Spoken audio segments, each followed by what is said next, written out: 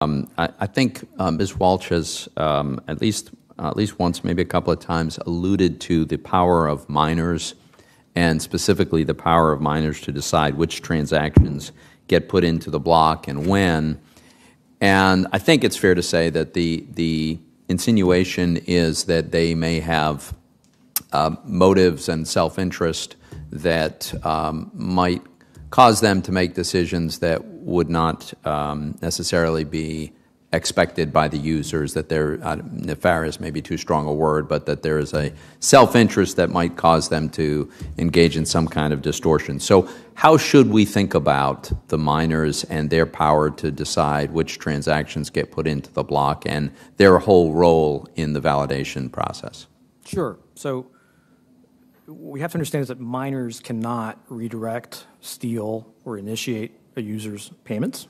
They can, however, affect the order that payments are confirmed on the blockchain during the periodic moments when they successfully mine the next block. So they can't block you from making a transaction that you want to make. They can just say in what order in the block are you located. Now, this is not a problem in the general case of a person sending money to another person on the Bitcoin blockchain, for example, right? Has no effect whatsoever. It can be a problem in decentralized exchange transactions on something like Ethereum when miners use their ability to order transactions to their advantage. The same problem exists in traditional financial markets. It's why high-speed traders build proprietary infrastructure to get their trades in as soon as possible. It's why this committee rightly discusses payment for order flow.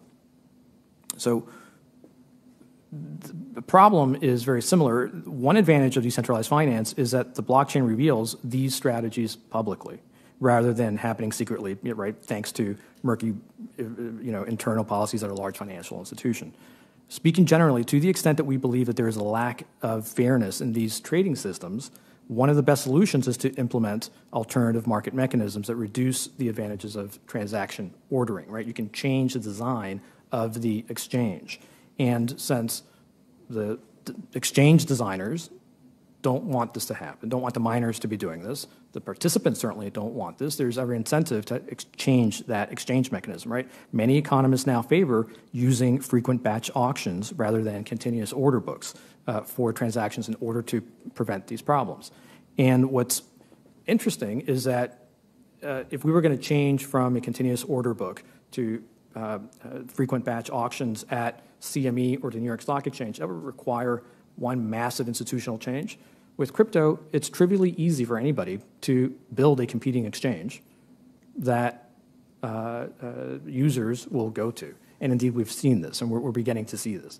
And also, the developers of the Ethereum network itself don't want to see this, and they are going to be addressing the problem as well.